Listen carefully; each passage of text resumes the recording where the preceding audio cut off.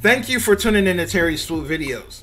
On today's video, I'm going to talk about the legendary music producer and singer Sylvia Robinson. Now, for those of you younger people who don't know who Sylvia Robinson is, Sylvia Robinson is known as the mother of hip-hop. She's known as the first record producer to bring hip-hop to the mainstream. She started her own record label, Sugar Hill Records, in 1979. And when she signs the group, the Sugar Hill Gang, they release Rapper's Delight. And the song becomes hugely successful, and it sells platinum. And this song is what brought rap music to the mainstream. Before 1979, most rap music was just looked at as an underground fad that was played at block parties. But when she signs the Sugar Hill Gang and they release Rapper's Delight, this is what brought rap music to the mainstream. And then in 1982, she releases The Message with the Furious Five. And that was also hugely successful. Now, Sylvia Robinson was born on May 29th, 1935 in Harlem, New York. Her parents were immigrants from the Virgin Islands. And she started performing as an artist in the 1950s.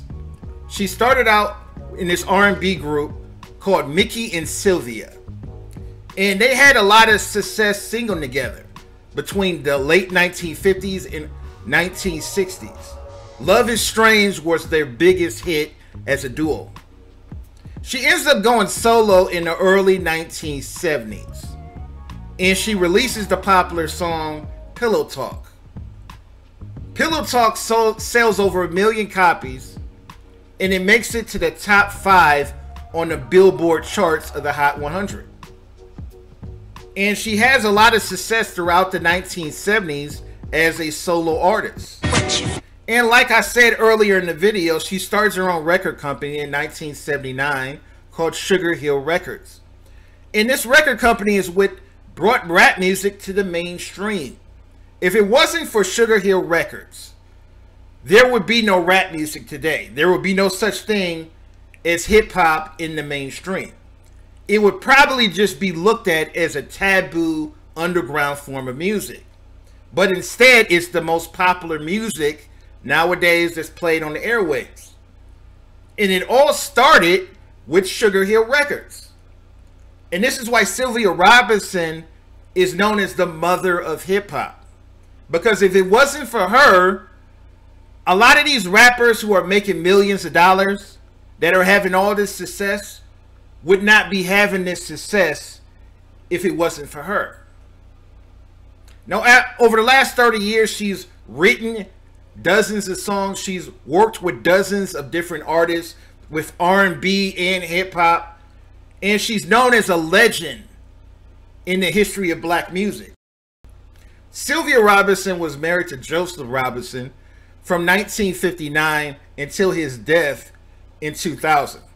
They had 3 children together, and they had a lot of success together, owning nightclubs and bars throughout New York. So she's a self-made millionaire. She's had a lot of success as an entrepreneur, and she's had a lot of success as a record producer. Sylvia passed away on September 29th, 2011. She died of heart failure at the age of 76. And she's one of the pioneers in the history of black music. And I don't think she gets the accolades that she deserves. She should be in the Hall of Fame. The Grammy Award should give her a Lifetime Achievement Award for being one of the pioneers in the history of music. A lot of people have different opinions about this topic. Leave a comment, rate, and subscribe.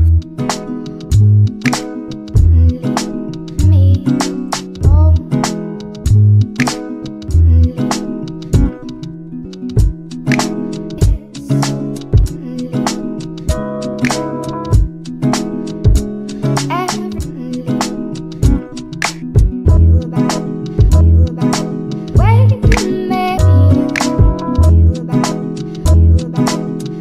minute.